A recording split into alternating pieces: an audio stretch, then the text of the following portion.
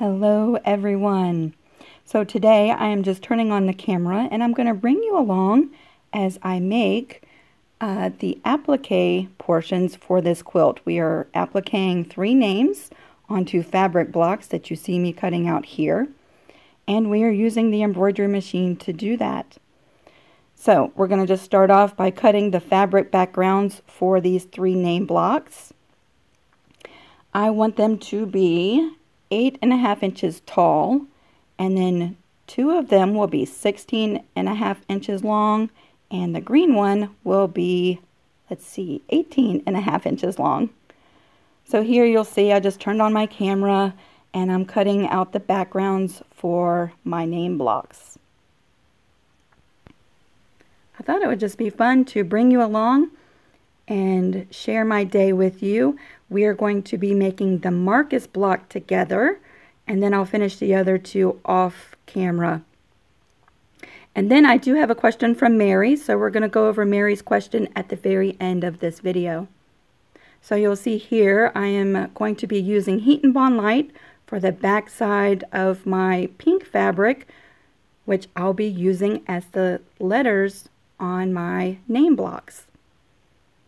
Now I'm going to prepare the pink fabric strips. I'm going to be using my brother Scan and Cut to cut out the letters for these blocks.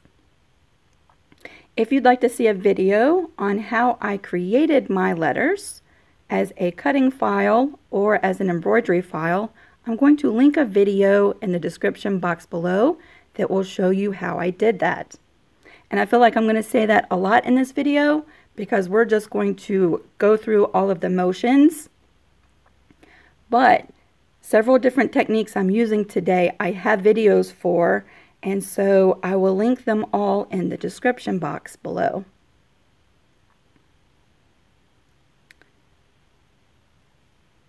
Including a video if you've never seen how to use a brother Scan and Cut to cut out your applique. You'll find a link in the description box. For me, it saves so much time. There's so many different ways you can do applique with your embroidery machine. I like to go ahead and cut out my letters a little bit bigger than the placement stitch of my embroidery. And so that's what we are doing for these blocks. And it took less than 3 minutes to cut out all of these letters. So it's really a time saver.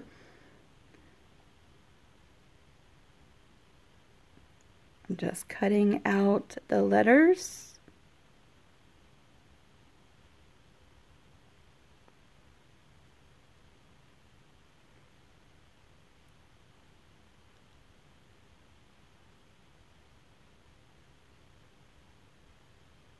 And now comes what I think is the most satisfying part of that whole process, is revealing all of our cuts, all of our finished letters. Maybe I'm just weird like that, but I love to watch this part of the process. So I've used some masking tape just to make sure that my fabric stays in place.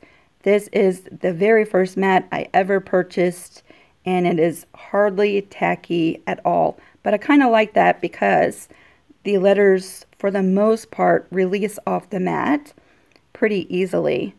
Every once in a while, like this letter S, wants to stay on the mat, but this standard mat I've used so much that it's sort of turned into like a low tack mat.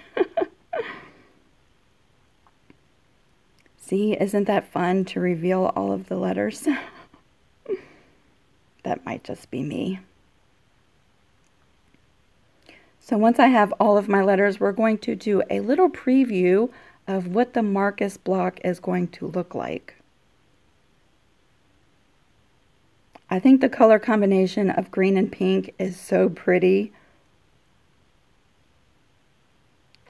And this is my preview. So the next thing I'm going to show you is how I've prepared my hoop. I'm going to link a video if you've never seen how you create a window, a stabilizer window. Go check out that video. It saves so much time and materials. So I have my fabric prepared in the hoop, and the next thing we're going to do is move over to the embroidery machine. From Embroiance, you can print off your embroidery, and it gives you center lines both vertically and horizontally. And so you can place that into the center of your fabric and make sure that everything is centered. And one of the things that I love about the Bernina B700 is it has a feature called pinpoint placement. So I can move my needle over to the center of my embroidery and set in those settings, and I don't have to worry so much about making sure my fabric is really centered in the hoop. So I love that feature about this embroidery machine. So once I have all of those settings in the machine, and that's what I'm doing here, I'm ready to remove this little template, and we are going to do the position stitch, the very first stitch to show where we are placing all of our letters. So on the back side of my hoop, I do have a cutaway stabilizer, a lightweight cutaway, and then I am what we call floating a tearaway stabilizer underneath the hoop. I think it just adds another layer of stabilization and helps my stitches stay nice and flat and pretty. So we'll watch the machine as it does the placement stitch. And there, I think that's better with the light turned off. You might be able to see it a little bit better. Once this is done, we're going to remove the hoop and cut our jump stitches. And we can fuse and place our letters that we cut with the Brother Scan and Cut. Now, I cut my letters out with an inflation of a 2.3, and I think really that might have been too much. I think next time I will reduce the amount that I inflate or increase the size of my letters.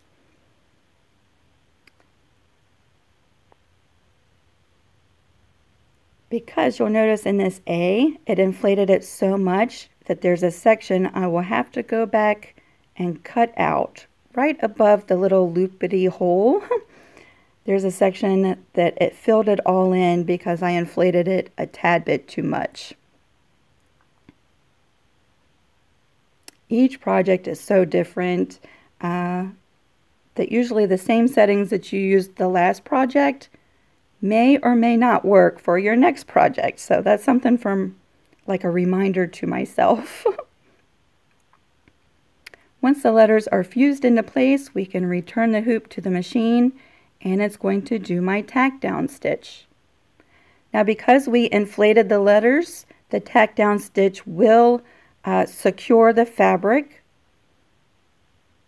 All of our applique will be sewn down with the tack down stitch. And we will go through that together. And then once that's done, we're ready to start the satin stitch.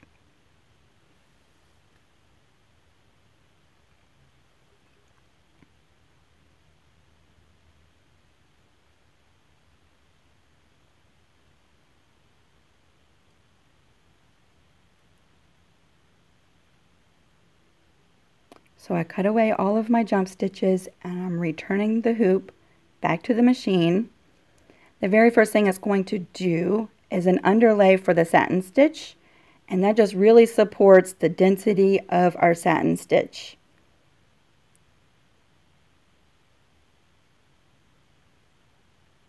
So I'm just going to let you follow along. We'll move you in a little bit closer so that you can see how the machine adds an underlay for the satin stitch. And then we will do the satin stitch for the letter M. This whole process took about, let's see, I think it was 33 minutes for the machine to do the complete name. So we're just going to focus on the letter M together in this video.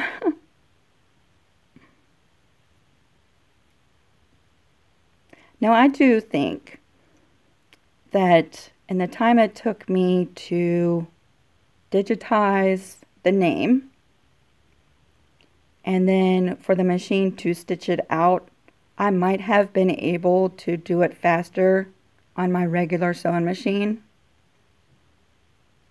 But my satin stitch is not as pretty and as precise as what the embroidery machine does. And so I think for some projects like this, it is totally worth the time. And for the most part, I like to sit and watch the machine. It seems if I ever walk away from the machine, something funny happens. And so I do sit and watch it. But technically, you're supposed to be able to set it and walk away and do something else. So it's supposed to be a time saver. So here we are with our finished embroidery. I'm ready to remove this from the hoop. Let's cut the jump stitches first. And then you'll see my process for removing the fabric from the hoop. And I will be able to reuse this window in the hoop for the other 2 blocks as well. So that's pretty awesome. Again, if you'd like to see how I create the stabilizer window, that video will be in the description box below.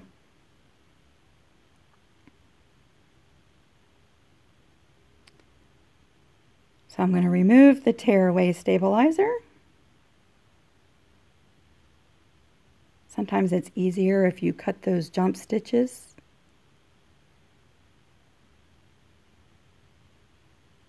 And this just tears away from the back side. And then you'll see the cutaway stabilizer. I'm going to leave that, but I'm going to trim it down closer to the embroidery.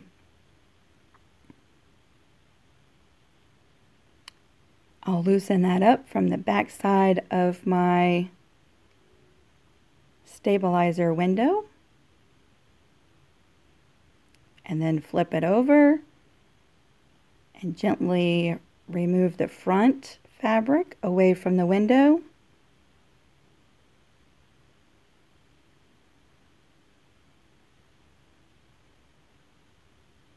I have just used a simple glue stick to stabilize my fabric in the hoop. It all comes out very easy. And there's our finished block. Now I'm just going to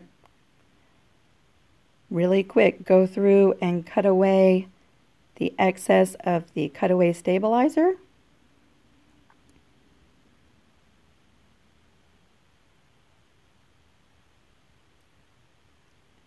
And then this block will be done. I'm going to put this up on the wall and move on to the other 2 blocks this afternoon.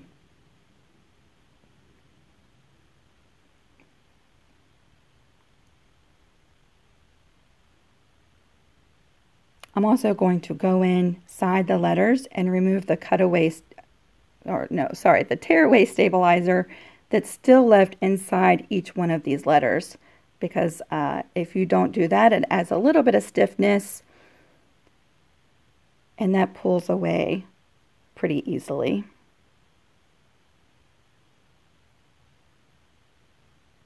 Again, that is just the tearaway stabilizer that we removed at the very beginning. It stays inside all of these letters, so I'm just going to pull that out real quick.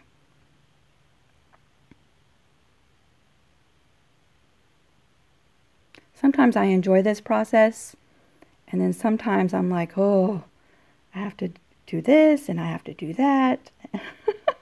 I guess it depends on my creative mood for the day. Am I the only one who is like that? Sometimes you enjoy something today and tomorrow it's more like a chore. Again, maybe that's just me.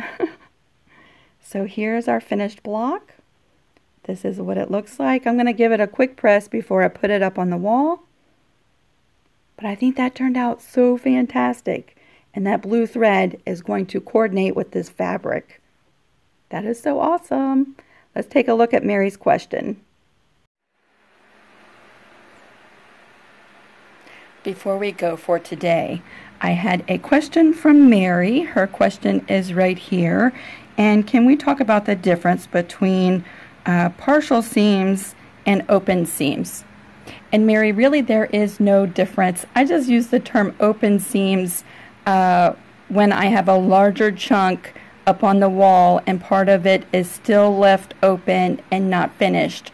So right here we have a partial seam. There will be a partial seam as we join these sections together around this little tiny orange piece. An open seam is also a partial seam, but it's what I call these pieces that are in large chunks and that the seam is still partially open, waiting to be joined as we join these larger sections. So let me move you up to the wall so you can actually see what this looks like. The funny thing is, I don't even know if open seam is a technical sewing term. They're all partial seams. But when I refer to something being an open seam, again, it's still a partial seam, but the section that I was just pointing to on my grid, that is this section here, and there is a section right below it. So see this seam right here? This is where I started sewing, and this part is still open or left unfinished. To finish this, I'm going to join this section here together, and then, let's see, that will go together. Yes, that will go together, and then I can finish this seam here. So this is what I'm talking about when I say open seam. Still a partial seam, but it's a larger chunk that has a seam that's still left open. I hope that makes sense, Mary. And if not, jump down to the comment section and we'll walk through it a little bit more. But I'm hoping that that maybe clears up open seams and partial seams for you. Thank you so much for watching. We'll see you in the next video. Bye.